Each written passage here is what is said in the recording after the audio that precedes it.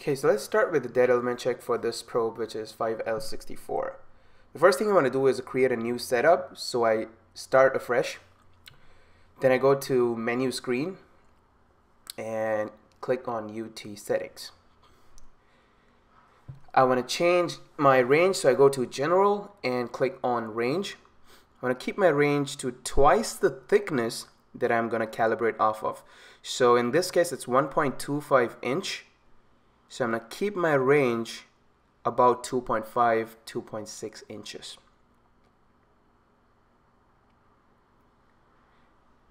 Then next I go to receiver.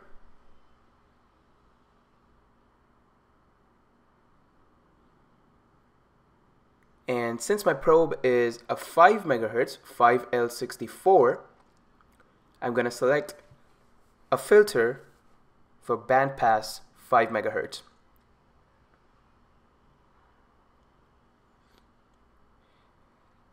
Also, remember the video filter has to be switched off.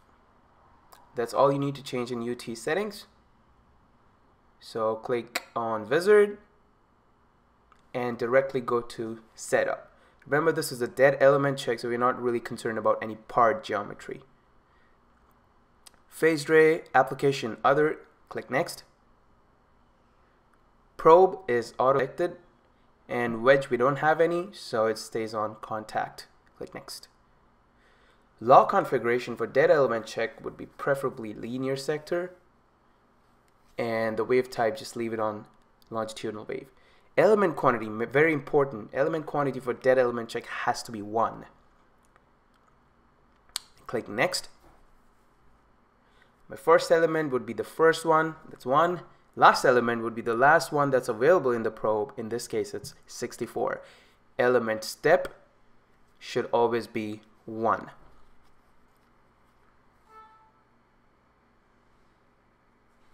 Angle, I would preferably leave it on 0. Click next. Focus depth, I'm trying to get a signal off of 1¼ inch deep, so I'm going to leave my focus depth at 1¼ inch deep, just because I want to focus on this calibration block. That's it. Click generate.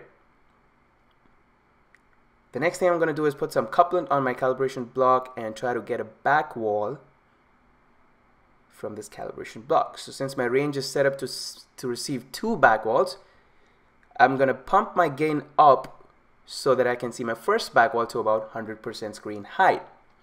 Once I do that, then I'm going to go to VPA. Click on VPA, and on the left hand side top on your screen you see VPA is 1, which means I'm firing my first element in the probe, the first crystal. And the A-scan signal that you see is the signal that's received from the first element of the probe. As I scroll to VPA 2, now the A-scan signal that you see on the screen is from the second element in your crystal. And so on and so forth. As I scroll through my VPAs, it is scrolling through each and every element at a time and giving you the corresponding A-scan signal for that particular element. So I'm going to watch my A-scan signal to drop down. If it drops down, then I have a dead element. If it doesn't, if it stays in the range of somewhere around 90 to 100%, then it's a good element. Also on my S-scan, I'm looking for any white bands or my missing red line. As you can see right now, I have a strong red line, which is the backwall signal. If that is missing, then again I have a dead element check. So your best bet is to watch the A-scan signal to drop down. And scroll through each and every VPA all the way from 1 to 64, or whichever is the last element in your probe. That's all you need for dead element check. So all my 64 elements are good. My A-scan didn't drop. That's all you need to do.